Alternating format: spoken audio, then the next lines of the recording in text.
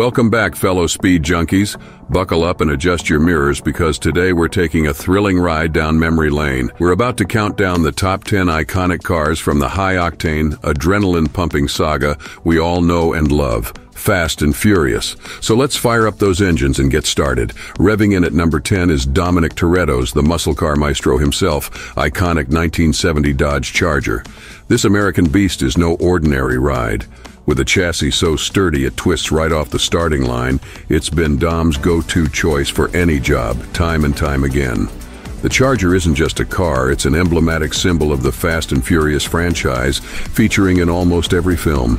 It stole our hearts right from the start with that gigantic supercharger sticking out of the hood. Although later versions took on different looks, the original monstrosity from the inaugural movie cemented Toretto's reputation.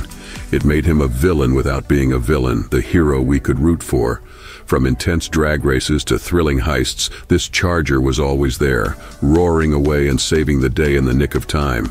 Now that's what you call a true hero car. Blazing into the 9th spot, we have the Nissan Skyline GT RR34. When Brian O'Connor returned to his roots with this turbocharged beast, the audience knew they were in for a treat. A grand reintroduction takes place in Too Fast, Too Furious, where O'Connor showcases his mad skills with this monster in Miami.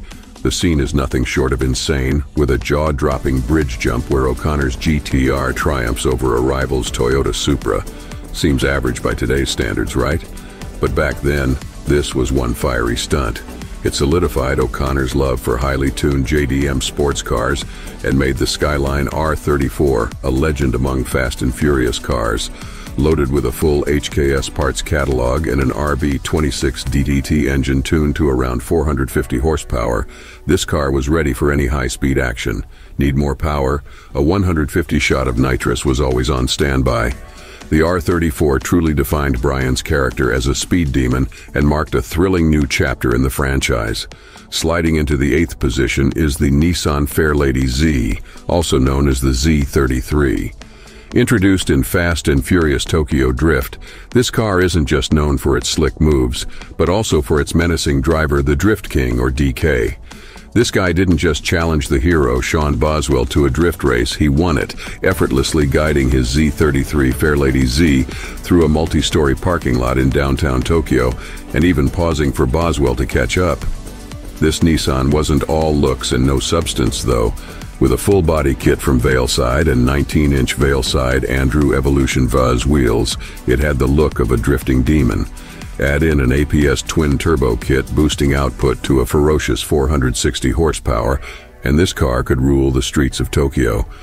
The suspension, lowered and tightened, aided DK's drifts, while the stock Brembo brakes brought the beast to heel when needed. Talk about a sinister ride. At number 7, we're dialing back to the beginnings with the bright green 1995 Mitsubishi Eclipse GT, the car that kick-started the Fast and Furious saga. Driven by Brian O'Connor, this car was more than just a mode of transport. It was a statement, a declaration that bold is beautiful, audacious, and even inspirational. The Eclipse GT didn't just turn heads, it influenced the automotive culture in real life. Agent Bilkins in the movie may have winced at its $80,000 price tag, but was it worth it? You bet. Underneath that flashy green exterior was a rebuilt 420A engine churning out 165 horsepower. Throw in a 75 horsepower shot of nitrous, and you have a car ready for any street race. Despite most modifications being aesthetic, this is the car that paved the way for Fast and Furious to become a global phenomenon and remains a symbol of the franchise's roots. Zooming in at number 6, we have the Lykan Hypersport, a car that defies the laws of gravity and sanity in Furious 7. You remember the scene, right? The one where Dom and Brian, when faced with a hail of bullets, decide that their best course of action is to jump their Lykan Hypersport from one skyscraper to another, not once, but twice.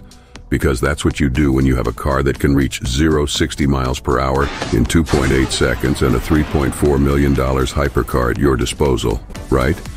This Lykan Hypersport, in all its brief glory, created one of the most memorable stunts in Fast and Furious history, leaving jaws dropped, hearts pounding, and eyebrows raised. It's a fleeting moment, but a moment that reminded everyone that the Fast and Furious franchise will always find new ways to push the envelope. At number 5, we're headed to Europe with the 2007 Porsche 911 GT3 RS. Introduced in Fast 5 as Diogo's sleek blue 996 GT3 RS, it was won by Dom Toretto for Brian O'Connor. In Fast X, the same character was seen piloting a green Porsche 997.1 GT3 RS before it met a fiery end, courtesy of a well-placed bomb. These track-focused versions of the Porsche 911 represented a turning point in the franchise, signaling a shift to more high-performance, factory-tuned European sports cars.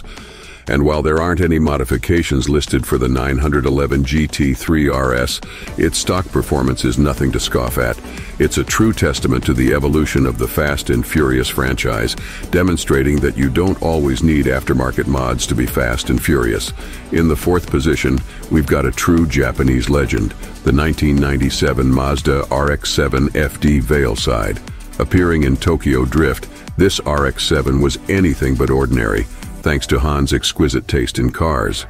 As unique as the man himself, this car was the epitome of standout styling, with a full Veilside visual treatment and a catchy orange and black color scheme that was impossible to miss. Although the performance modifications were mild, with a custom intercooler, an HKS turbo kit, and colder spark plugs pushing out 306 horsepower, it was enough to keep Han ahead of the game. The RX-7 was the perfect expression of Han's character, stylish, unique, and always ready to make an impression. Sliding in at number 3 is the Fast and Furious 10-star car, the 1975 Datsun 240Z, driven by Isabelle Neves, Elena's bad sister. Sporting a bright yellow wide-body kit and supposedly powered by an RB26 engine from a Skyline GTR, this Datsun was a major nod to JDM culture. In reality, the car was powered by a Chevy small block V8, likely chosen for easier sourcing. Some stunt cars even appeared to be turbocharged, with visible turbos and intercoolers, but those were mostly for aesthetics. The 240Z was a perfect symbol of the series' unending love for cars, a beautiful blend of style, performance, and history, a true icon in the Fast and Furious franchise.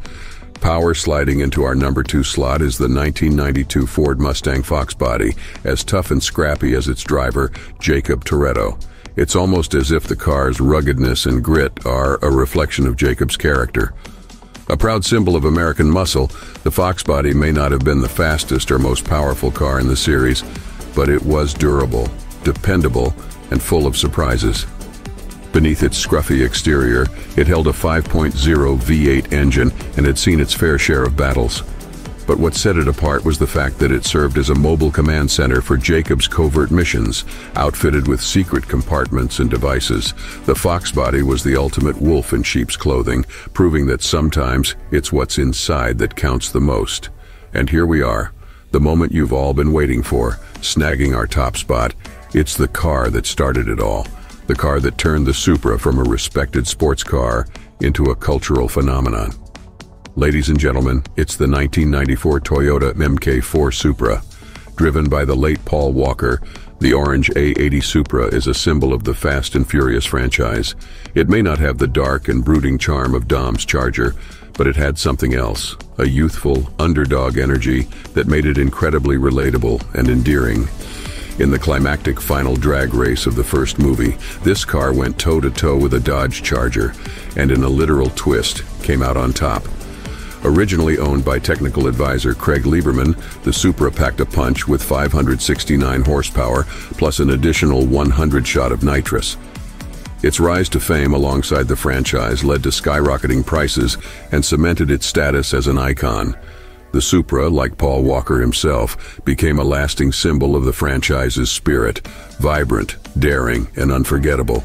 And that, folks, brings us to the finish line of our Fast and Furious vehicular voyage. We hope you've enjoyed this turbocharged trip down memory lane.